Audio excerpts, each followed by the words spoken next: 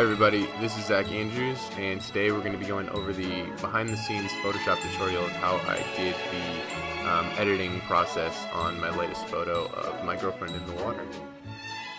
Alright, so what I did was I brought in my RAW file into Camera Raw, and what I do in Camera Raw mostly is kind of play with these sliders a little bit and make sure that I have the image looking exactly how I want it before I actually get into Photoshop.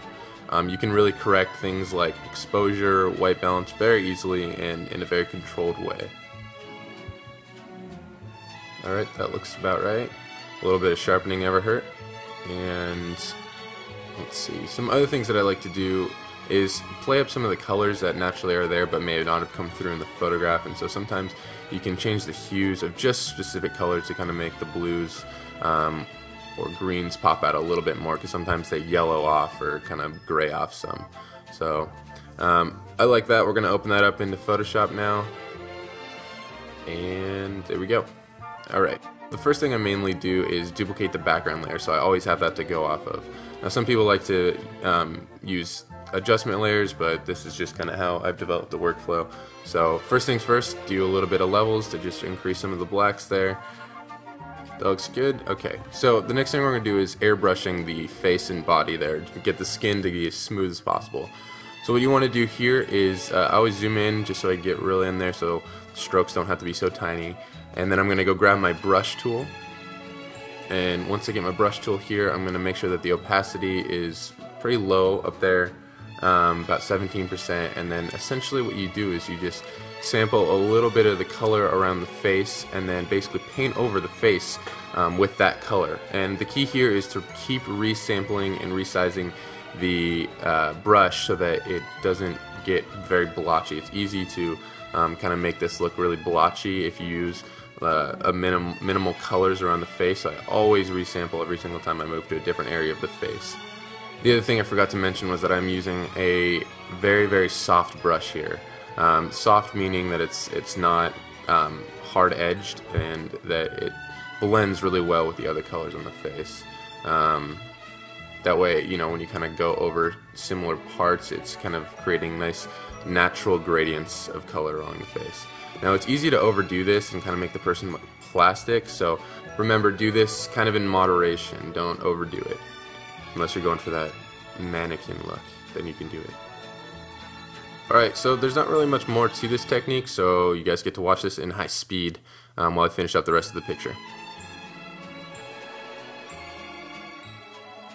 Okay, pause here for a sec. Sometimes you might run across this where you get little tiny blemishes on the skin, and so what I use to get rid of those is the patch tool. Basically make the selection and then use another part of the face to cover it up. Pretty simple. There's a bunch of other different things you can do, like with a band-aid spot healing tool, but this is just my healer brush thing of choice. So.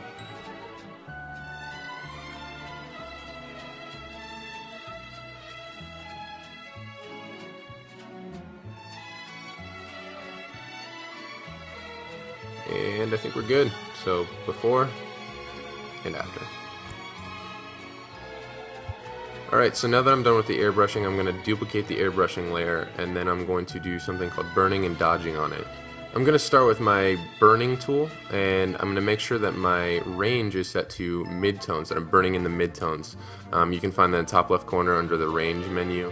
And then I'm making sure that my exposure is pretty low, probably around 5%. But basically what I'm doing here is going over all the darker parts of the picture to kind of sculpt the face, bring out the darker parts of the picture to really make the photo pop and really give it some depth. So I'm going to go over, you know, the bridge of the nose, the makeup in the face. What you don't want to do is make the subject look like they have black eyes. And that's pretty easy to do if you kind of just do a general sweep over the eyes. It kind of makes the eyes look sunken in, and so you want to go over appealing parts of the face and really kind of define it more rather than just kind of just make it look beat up. Pretty straightforward method. We're going to fast forward here.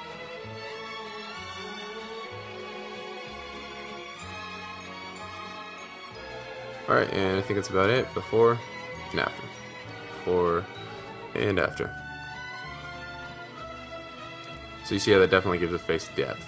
Alright, so we're going to do the opposite of burning, which is dodging. and that is essentially just lightening up parts of the picture. And again, I'm using a big soft brush where the range is midtones and exposure set to about 6%. And again, we're just going to kind of accentuate those lighter parts of the face and even give it even more depth. What really makes a picture pop is when you go dark with the darks and light with the lights. And so we're doing that in a very controlled way. I'm choosing what parts of the face I want to actually lighten up to give it all that more depth. Okay, fast forward.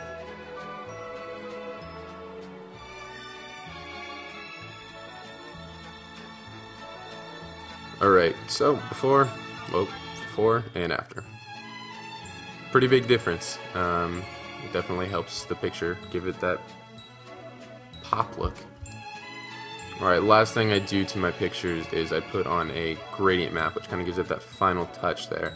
I'm going to choose a purple and tan gradient to give it kind of some purple undertones and kind of play up the skin tones a little bit.